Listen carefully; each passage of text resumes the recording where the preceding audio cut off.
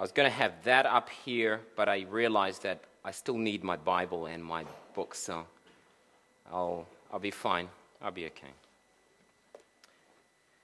All right.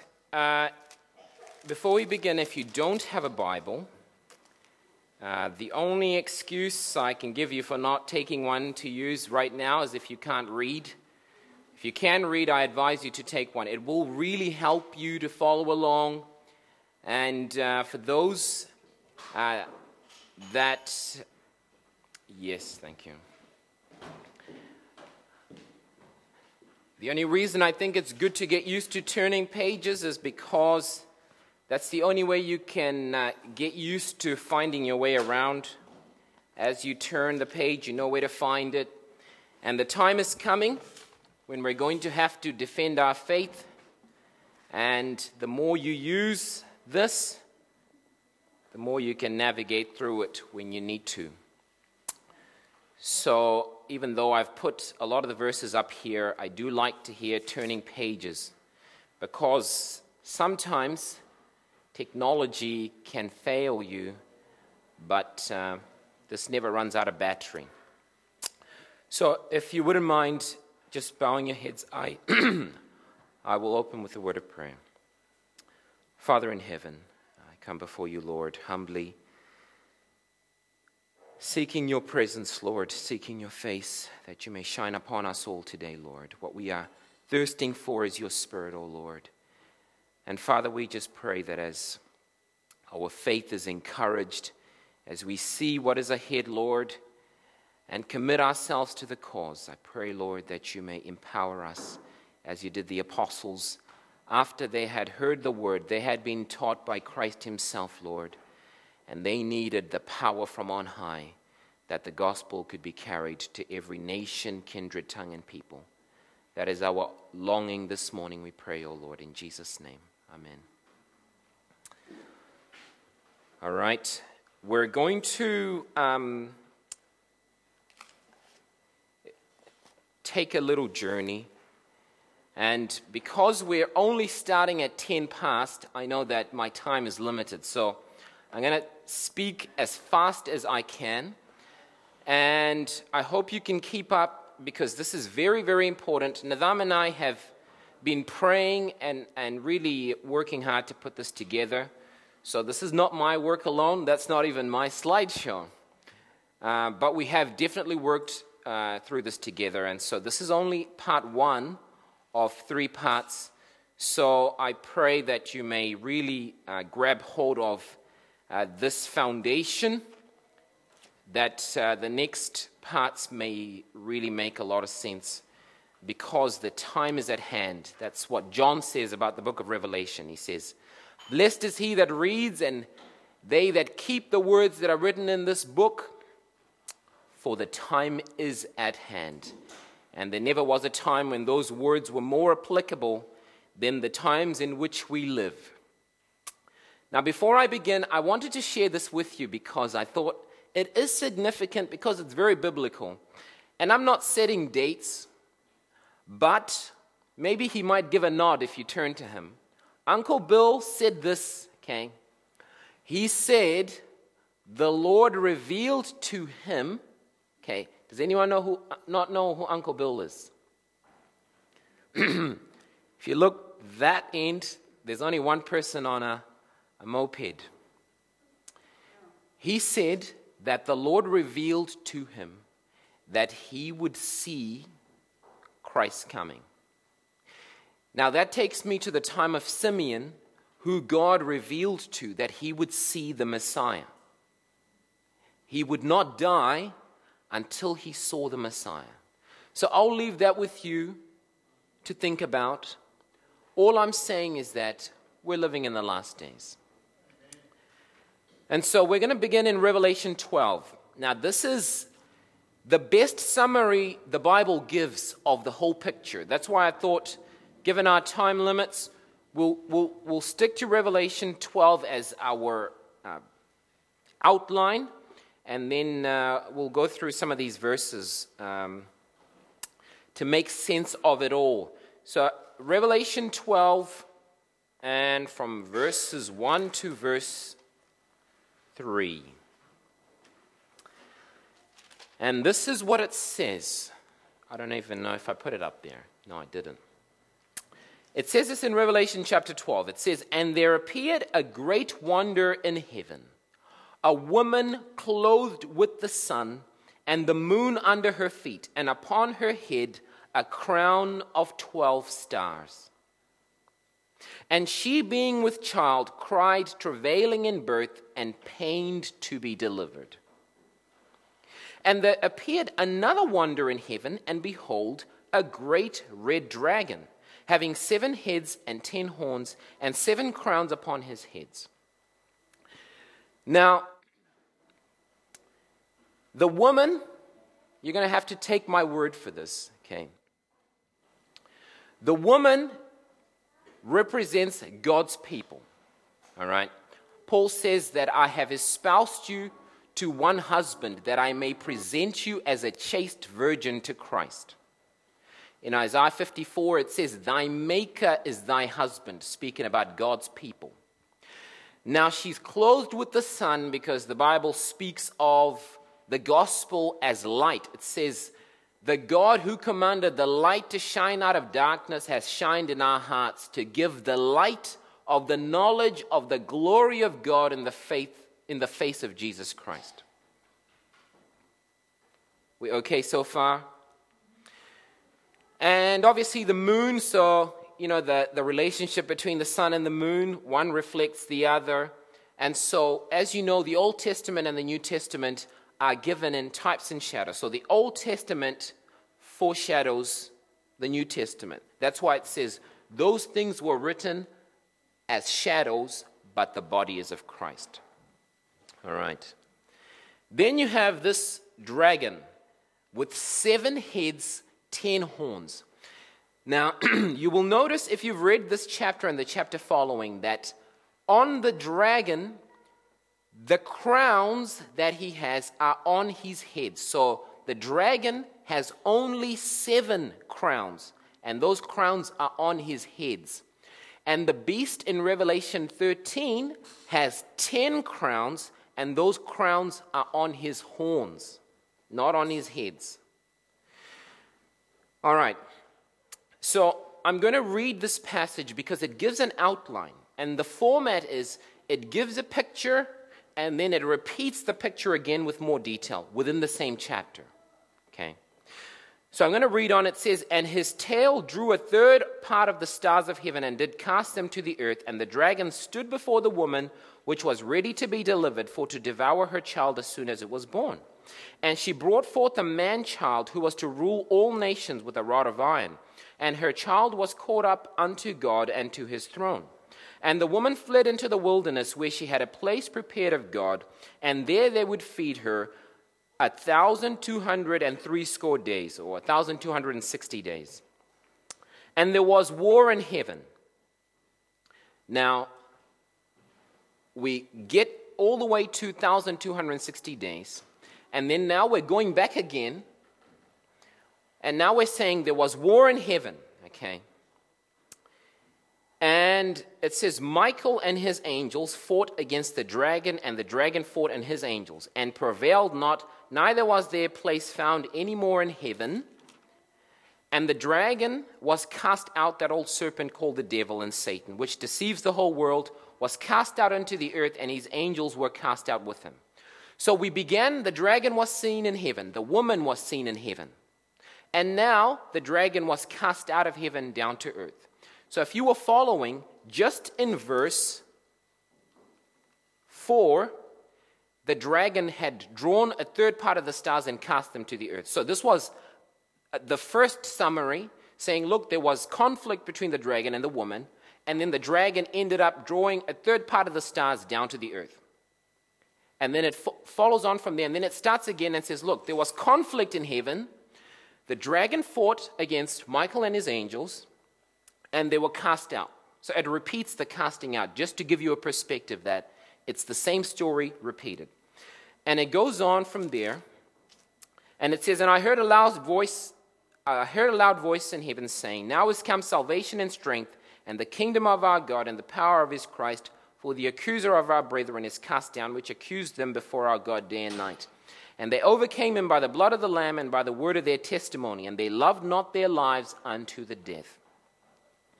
Therefore rejoice, ye heavens, and ye that dwell in them. Woe unto the inhabitants of the earth and of the sea, for the devil is come down unto you, having great wrath, because he knows he has but a short time.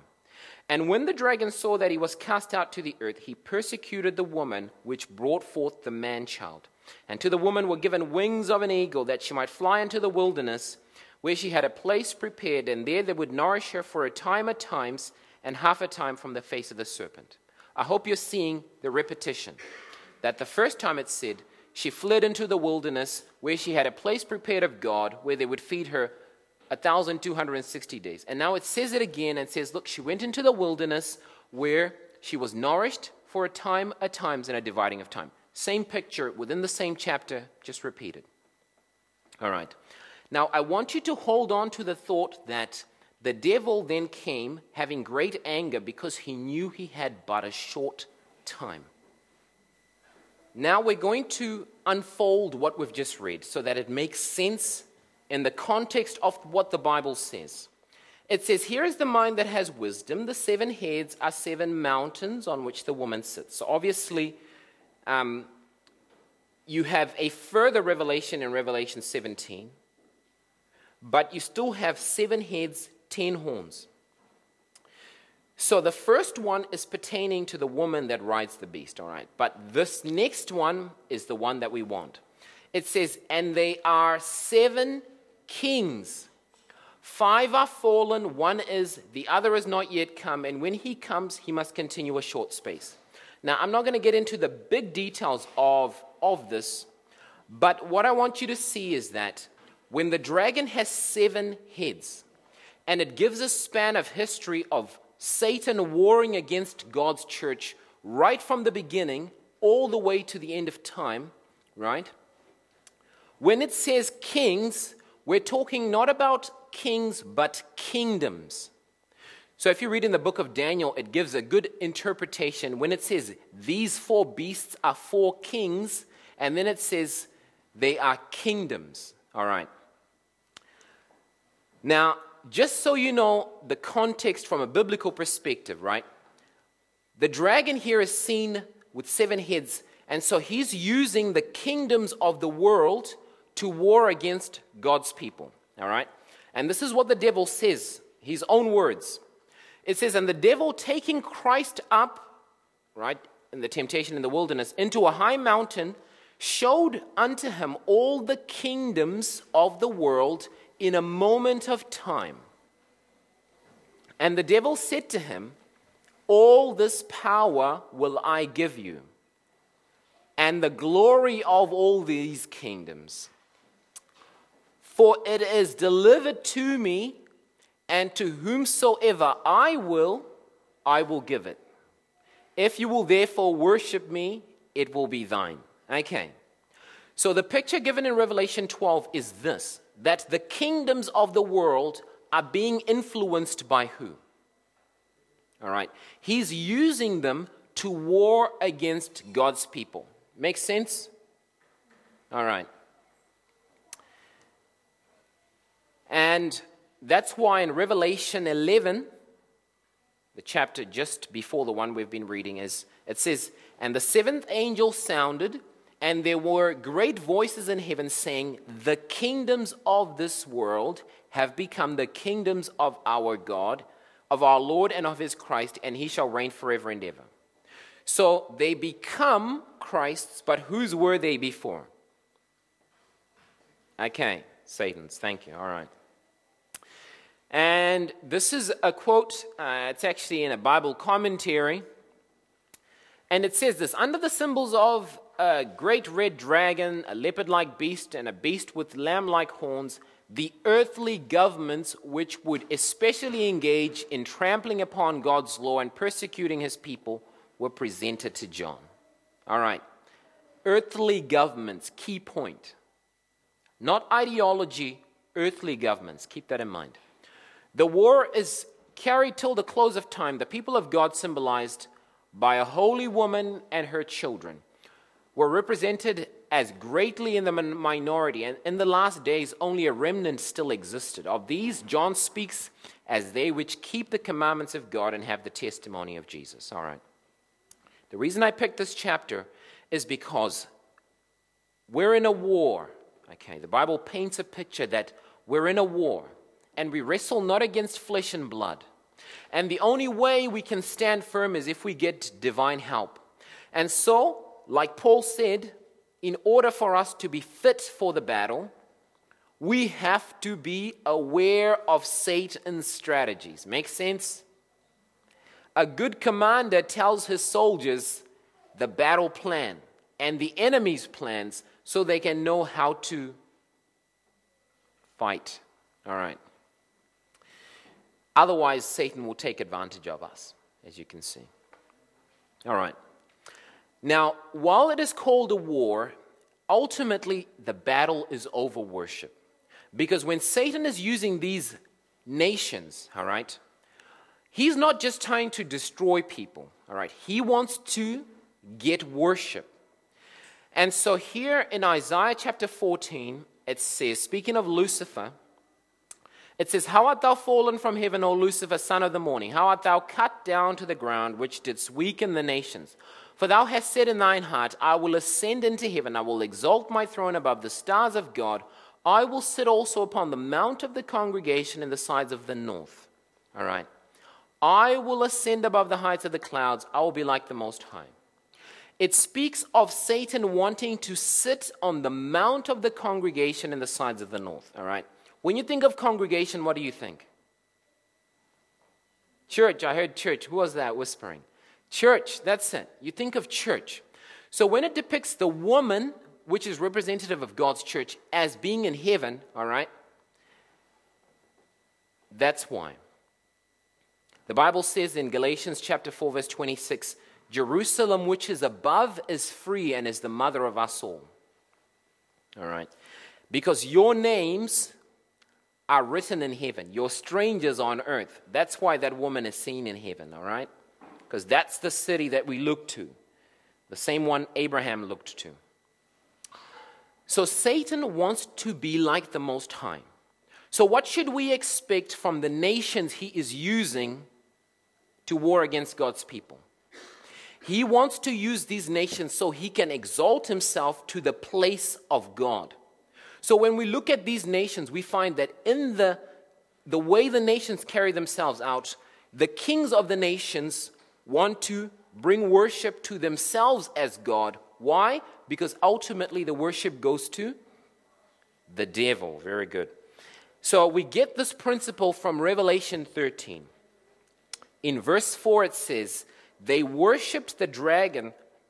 It says, all the world wondered after the beast, and they worshipped the dragon which gave power to the beast, and they worshipped the beast, saying, who is like unto the beast, who is able to make war with him? So the dragon points people to worship the beast, because through worshiping the beast, they worship the dragon. So just like that, with all the nations Satan was going to use in his plan, he would try and turn the worship to them so that it would come to him.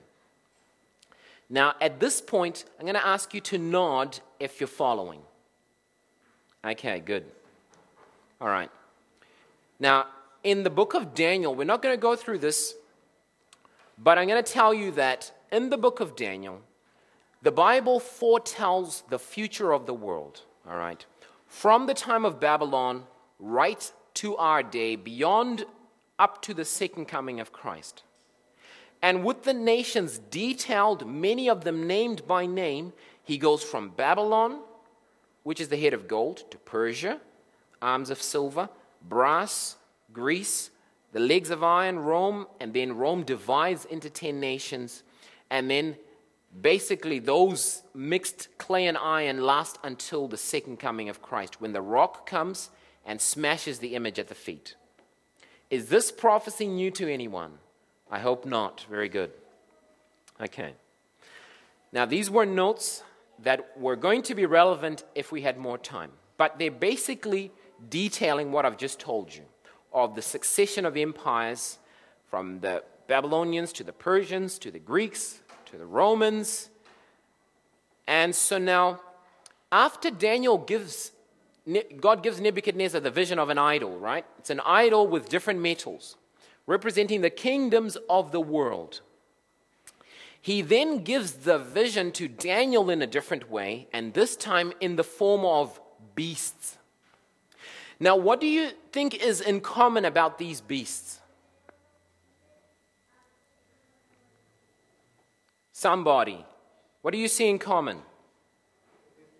Represent nations. What do you see in common just from what you can see there with no text on it? Sorry? They eat meat. Very good. Actually, that's a good point. Anything else? Okay, very good. Come out of the sea. Very good. Okay. Now, those are the key points, all right? These are ravenous beasts. I'm sure you can tell. You don't want to be anywhere near them. And there's a reason why God gives them to Daniel as ravenous beasts. Because the point is, these are the ones that the devil is going to use to war against his people. And in the book of Jeremiah, he actually says they devour his heritage. That's the exact language it uses. So obviously you can understand why, rather than metals, he uses these particular kinds of beasts. So I'm going to read this. Hosea was written before Daniel, okay? And so when Daniel wrote his prophecy, a lot of this had already been seeded in the Word of God. All right. Hosea chapter 13 from verse 4. Just so we can get a perspective of why he picked those beasts. It says, "Yet I am the Lord thy God from the land of Egypt, and thou shalt know no God but me." Okay, giving it context. There's already controversy over worship. The devil wants to steal God's worship. There is no God but me. For there is no Savior besides me. I did know thee in the wilderness, in the land of great drought, according to their pasture. So are they filled. They were filled, and their heart was exalted. Therefore they have forgotten me. Therefore I will be unto them as a lion, as a leopard by the way will I observe them. I will meet them as a bear that is bereaved of her whelps. I will rend the core of their heart, and there will I devour them like a lion. The wild beast shall tear them. O Israel, thou hast destroyed thyself, but in me is thine help. Okay. God says, I've done it, but in reality, it's not God that has destroyed his people. The people have destroyed themselves by forgetting God, as it says, thou hast forgotten me. And so in forgetting God, God then allows this to come upon them. All right? Okay. Now the first nation, which was the head of gold and the lion, okay, because we're counting how many on the dragon's head? How many are we counting? 7. All right. The first one is a lion, okay? And the lion represents the kingdom of anyone? Babylon. Okay, good. Now, I'm going to read a little bit about Babylon so that we get the context, right? What are we looking for? Claiming worship. That's what they're going to do. They're going to force you to worship contrary to your conscience. And if you don't, they're going to kill you. Are these dragon-like characteristics? All right, very good. So we start with Babylon, and this is what it says in Daniel chapter 3, the chapter of Shadrach, Meshach, and Abednego. It says, "Then a herald cried aloud, to you it is commanded." Back then, it may not have to have gone through parliament, but a commandment was as good as civil legislation. Amen? O people, nations, and languages, that at what time you hear the sound of the cornet, flute, harp, sackbut, psaltery, dulcimer, and all kinds of music, ye fall down and worship the golden image that Nebuchadnezzar the king has set up. And whoso falls not down and worships shall the same hour be cast in the midst of a fiery furnace. What is he doing? Calling for worship to his image, right? On pain of death. Dragon-like tactics? Absolutely. Forcing worship to himself. Because he doesn't care how he gets worship. But God doesn't force worship. God wants you to make a conscious, willing decision. It goes on in the next chapter, it says, "And the king spake after the king saw a vision of a big tree. The king spake and said, Is not this great Babylon that I have built for the house of the king, that I have built for the house of the kingdom by the might of my power and for the honor of my majesty? While the word was in the king's mouth, there fell a voice from heaven saying, O King Nebuchadnezzar, to thee it is spoken, the kingdom is departed from thee.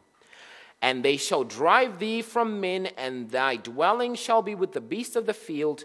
They shall make thee to eat grass as oxen, and 7 times or 7 years shall pass over thee, until thou know that the Most High rules in the kingdom of men and gives it to whomsoever he will." So there's a battle here. The devil is claiming it, and God is saying, I rule. The kingdom of heaven is above all. It is an everlasting kingdom, and that's the conflict.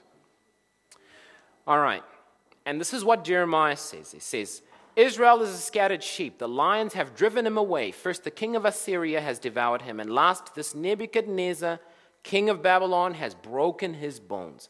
Therefore, thus saith the Lord of hosts, the God of Israel, Behold, I will punish King Nebuchadnezzar and his land as I have punished the king of Assyria. And in verse 28 it says, The voice of them that flee and escape out of the land of Babylon, to declare in Zion the vengeance of the Lord our God, the vengeance of his temple. So this is another aspect, that they not only war against God's people, force worship, want to be as God themselves, but they also have a controversy with God's temple. They always try and destroy God's temple. So head number 1 of the dragon, Babylon.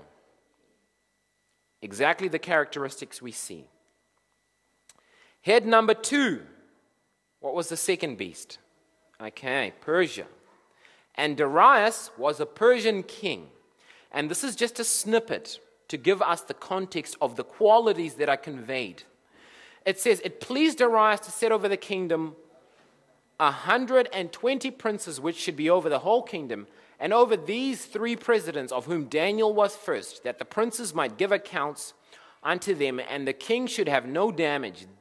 Then this Daniel was preferred above the presidents and princes, because an excellent spirit was in him, and the king thought to set him over the whole realm. Then the presidents and princes sought to find occasion against Daniel concerning the kingdom, but they could find none occasion nor fault, for as much as he was faithful, amen to that, neither was there any error or fault found in him. Then said these men, now I read that because the Bible speaks in Revelation about 144,000. It says, there is no guile found in their mouth. They follow the Lamb whithersoever he goes. And those are the kind of people the devil wants to war against. Then said these men, We shall find no occasion against Daniel, except we find it against him concerning the law of his God. There we go now, trying to violate your conscience, forcing you to violate your conscience. Then these presidents and princes assembled together to the king and said thus to him, King, live forever. All the presidents of the kingdom, the governors and the princes, the counselors and the captains have consulted together to establish a royal statute. In the other one, it was a commandment. It's a royal statute. Does it change from being civil legislation? It's the same context, isn't it? Where civil legislation is passed to force God's people to worship contrary to what God requires of them. And that's exactly why it says the devil is only warring against those that keep the commandments of God.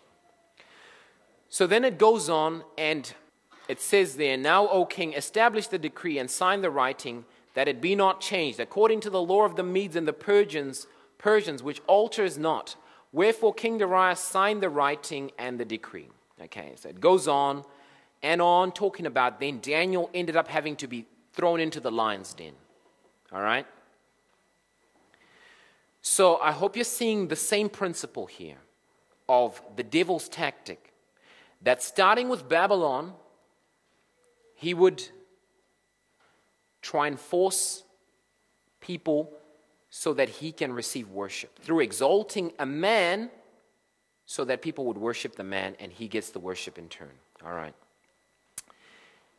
After, we've counted only 2 heads. We've got 5 to go. Okay. I'm not going to do all 7. I'm going to do only up to 6. And then the next one will be done in a separate study. So then you have the leopard, right? That's the other nation the devil chooses. And I thought I will get a snippet, and if you Google this, it's all over the internet. Okay, this was a Greek king, and the name he chose, this wasn't his actual name, okay? The name he chose was God Manifest. Okay, sounds like the devil, right? I will be like the Most High. And it speaks about where he reigned, and it says, as a ruler, he was best known for his encouragement of Greek culture and institutions. His attempts to suppress Judaism brought on the wars of the Maccabees. Antiochus' Hellenizing policies brought him into conflict with the prosperous Oriental temple organizations, and particularly with the Jews. Since Antiochus III's reign, the Jews had enjoyed extreme autonomy, extensive autonomy under their high priest. When Antiochus returned from Egypt in 167, he took Jerusalem by storm and enforced its Hellenization. The city forfeited its privileges and was permanently garrisoned by Syrian soldiers. The Greek and those friendly toward them were united into the community of Antiochians. The worship of Yahweh and all the Jewish rites were forbidden on pain of death. In the temple, an altar to Zeus Olympius was erected, and sacrifices were to be made at the feet of an idol in the image of the king. Okay, same principle. Issue with God's temple, forcing God's people to worship, and civil legislation to do so if he can't get his way. And he made people worship a man. 3 heads. 4th head, Roman Empire. I'm going to speed through these, all right? So we can get to the point. 4th Empire, the 4th head of the dragon in Revelation 12, was the Roman Empire. Okay. And how do we know? In Matthew chapter 2, we know of Herod's decree to kill all the babies, right? Because he was trying to get who? He was trying to kill Jesus, all right? And so for those that are taking notes, this is only one that speaks of Herod. It says in Acts chapter 4, the kings of the earth stood up, and the rulers were gathered together against the Lord and against his Christ. For of a truth against thy holy child Jesus, whom thou hast anointed, both Herod and Pontius Pilate with the Gentiles and the people of Israel were gathered together for to do whatsoever thy hand and thy counsel determined before to be done. And now, Lord, behold their threatenings, and grant unto thy servants that with all boldness they may speak thy word. 4 heads, same principle. It says in Acts chapter 12, now about that time Herod the king stretched forth his hand to vex certain of the church. And he killed James, the brother of John, with the sword. And because he saw that it pleased the Jews, he proceeded further to take Peter also. It goes on in that same chapter, it says, and upon a set day, because I want you to see how each one of these kings exalts themselves as God and forces worship, okay? And they forbid God's people from worshiping the way they feel convicted to worship. It says this in the same chapter, chapter 12. It says, upon a set day, Herod, arrayed in royal apparel, sat upon his throne and made an oration unto them. And the people gave a shout, saying, it is the voice of a God, and not of a man. And immediately the angel of the Lord smote him, because he gave not God the glory, and he was eaten by worms and died. It's a repeating cycle, exactly the same. Fourth head of the dragon. Now, that's another one talking about the same thing, where it says that these men, being Jews, do exceedingly trouble our city and teach customs which are not lawful. Now, when it says the customs are not lawful, what does that mean? It's against the law to practice religion according to your conscience. All right. 4 heads of the dragon. The 5th head, I'm going to have to tell you this. Okay. The 5th head is represented as a little horn in the book of Daniel. He wars against God's people for 1,260 years. He thinks to change God's times and laws, and he speaks great words against the Most High. For those of you that didn't know, I'm going to say this, okay? The 5th head of the dragon, because we read that there are civil governments, it is not just papacy, right? The papacy is not a civil government. It was the papacy supported by those kings. Does that make sense? When the papacy was supported by the kings of Europe, then they enforced, because the papacy can't enforce civil legislation in Europe. I hope that makes sense. So the beast is actually not just the papacy. It is when it is supported by the civil powers of Europe.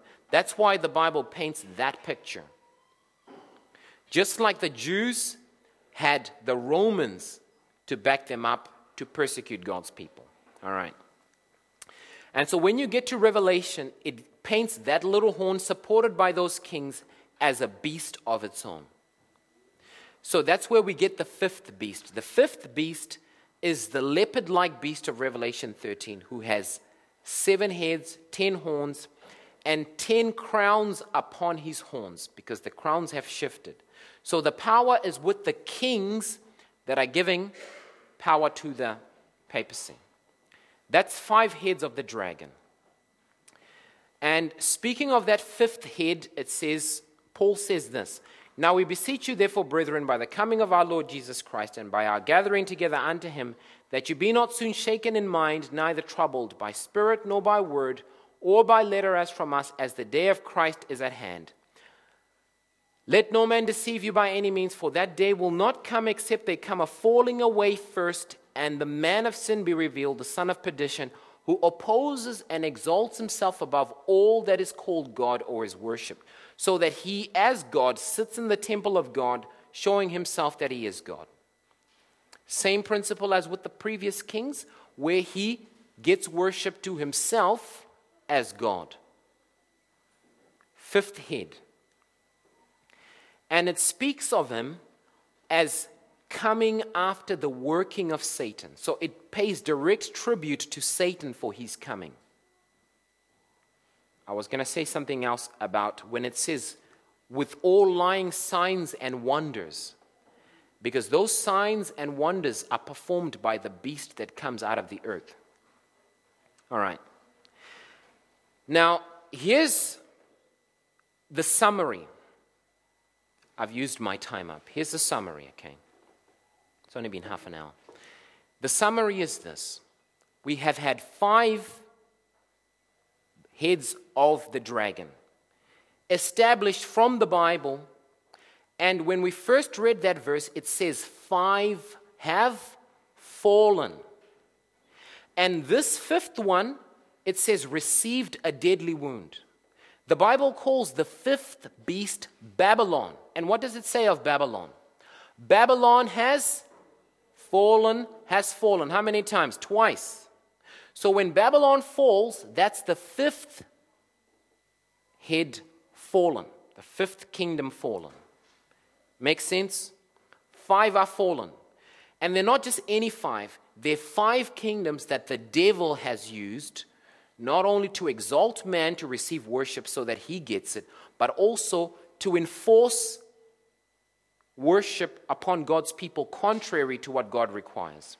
And we know that through the Dark Ages, because that fifth beast changed God's times and laws, legislation after legislation followed, enforcing people not only to break the Sabbath, but to do all the other rites and customs that the papacy practices. Now, you can look this up on any history book. Now, I want to say this, okay? The Bible emphasizes the time of that fifth head. It repeats the time that it reigns through different chapters in Daniel and in Revelation, I think about 6 times. Now, I'll tell you why it repeats it over and over and over and over again. Because after the woman was carried into the wilderness, that period of the wilderness, that's when it speaks of the devil as having a short time. If you read in Revelation 12, it says he has a short time. So after that period, he was going to come with fury because his time was short. Now, if you have read any book on prophecy, after the fifth head was wounded in 1798, when Napoleon's general Berthier marched into Rome and arrested the Pope and took him captive, after that, that's when the time of the end began. And I want you to read this verse here, and I'm going to zone in on the end part of it. It says, and the angel which I saw standing upon the sea and upon the earth lifted up his hand to heaven and sware by him that lives forever and ever, who created heaven and the things that therein are, the earth and the things that are therein, and the sea and the things that are therein, that there should be time no longer. After the fifth head was wounded, the dragon knew, I have a short time. The time of the end began. If you know about the last days, that's when we officially were in the last days. So when it says time no longer, if you've got a different translation, do you know what it says? It says there should be delay no longer. So from this point on, the contractions of the woman in labor leading up to the second coming of Christ would begin. And so there would be no more delay, no more turning back, no more prolonging. And this is what it says. Time no longer. I don't know if I put the next verse. Okay. Now, when it says time no longer, if you think about the context, in Revelation 14, it says, I saw another angel flying in the midst of heaven, having the everlasting gospel to preach to them that dwell upon the earth, saying, fear God, give glory to him. Why? Because there is time no longer. If you read the last verse in this chapter, it uses those exact words to preach to every nation, kindred, tongue, and people. So when it uses that in Revelation 14 saying, the hour of his judgment has come, it is saying, this is it. This is the final phase of Earth's history. Once the papacy had gone, we would have America reigning as the next beast. And we know that the beast that arises out of the earth reigns right until the second coming. How do we know? Because he partakes in the enforcing of the mark of the beast. But he is only the 6th head of the dragon. The dragon has 7 heads. And so after America, there is another head of the dragon, which is depicted in Revelation 17. And we're going to dig into this next week. But this was the point I was going to make. If you look at the history of the strategy the devil has used, and if you look at the nations outlined, we have America still the world superpower. Has it began to do the things that are said that the nations used by the dragon do? It kind of has. But has it really? Not really. Has it started to enforce worship upon God's people? No. Can we be certain that it will happen? Absolutely. But not just America, you have the next head of the dragon, and you'll find out about that next week. And so here is my exhortation to you. And it is in 1 Corinthians chapter 10 and verse 11.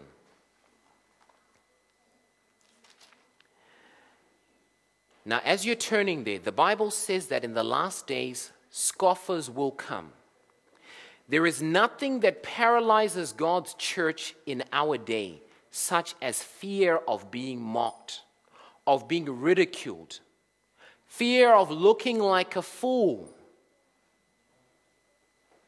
And that is how the devil has worked to quench the voice of God's people. And this is what we should learn from the accounts of people like Esther, like Daniel, like Paul, like Christ. And it's in 1 Corinthians chapter 10 and verse 11. It says, now all these things happened to them for examples. They were written for our admonition, upon whom the ends of the world are come. So why were those accounts written?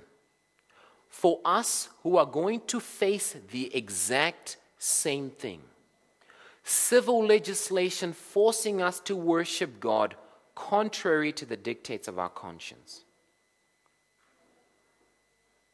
A man standing up, taking the place of God and wanting worship on pain of death.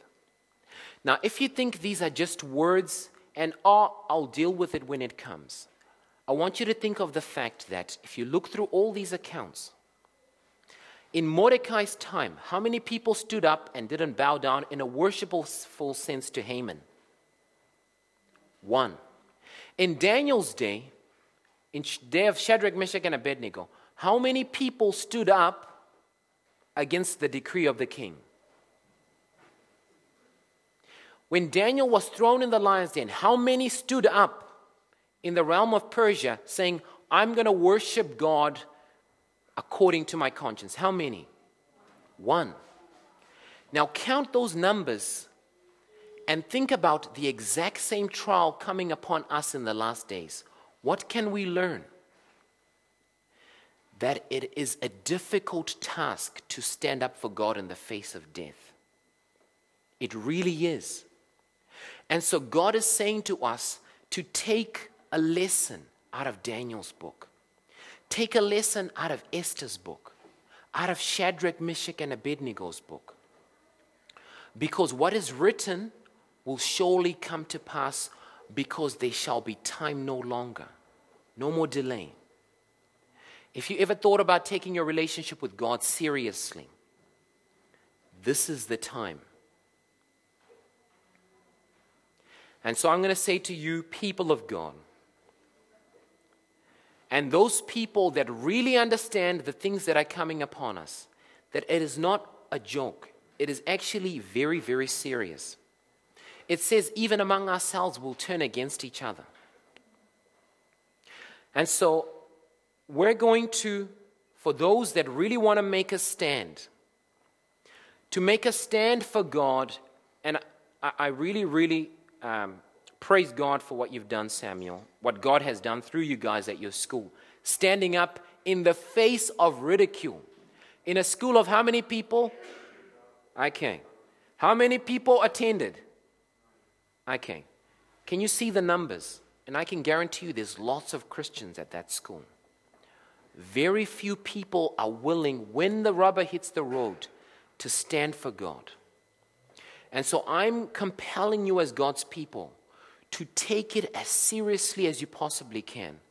If you are serious with God, He says He will not allow you to be tempted above what you can handle. But it takes serious, deep pleading with God, following the truth as you know how to, and standing for God in the day-to-day things that we are challenged with, like with the story that we heard from Sonia. So if you're here, think about the implications. You don't have to stand up But if you're here and you really see the implications of the future, that there will be civil legislation against God's people, and you want to take a stand for God now, I'm going to ask you to stand up. Don't feel pressured by the crowd. Stand up if you really mean it. If you really mean it, I want you to stand up and we're going to pray. Because every decision you make counts. God says, them that honor me, I will honor. And so the battle really is the Lord's. And all we're doing is making a decision to say, Lord, I'm going to stand by you. So if you're here, make a stand. All right.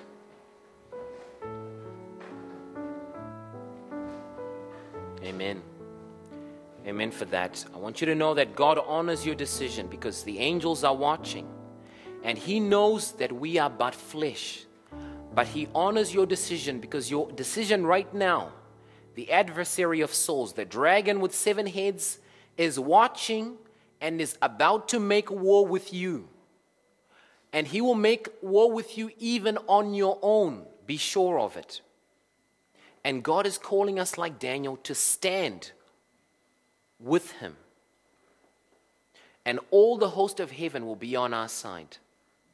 Even if you're left one man in White Hat Church, one person. Let us close our eyes and we will pray. Father in heaven, we do not boast of anything that we have or anything that we know, O Lord. But we humble ourselves, Lord, in deep humility and contrition, realizing how serious the times ahead are. The Bible says that men had to stand in flaming fire.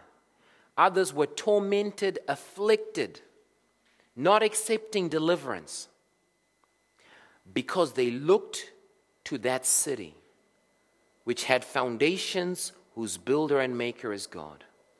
Father, our salvation is assured in Christ. And Father, we are thirsting right now for your Spirit, while we are feeble, to give us the power, Lord, to speak the word of God with boldness. And Lord, as we speak, we know that though our outward man perish, our inward man will be strengthened to face the battle ahead, like Daniel, like Shadrach and Meshach and Abednego, like Mordecai.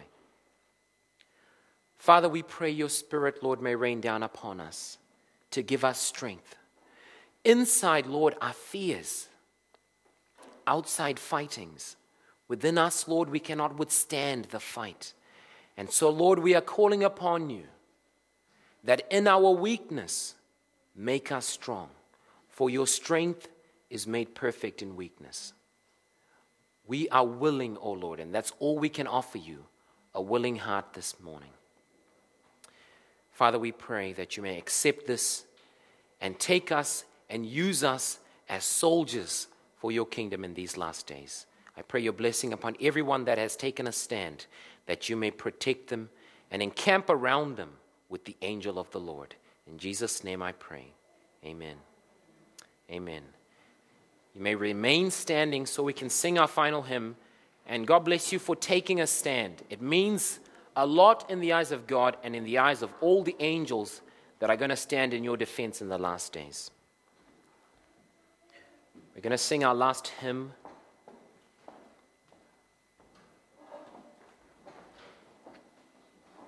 Live out thy life within me.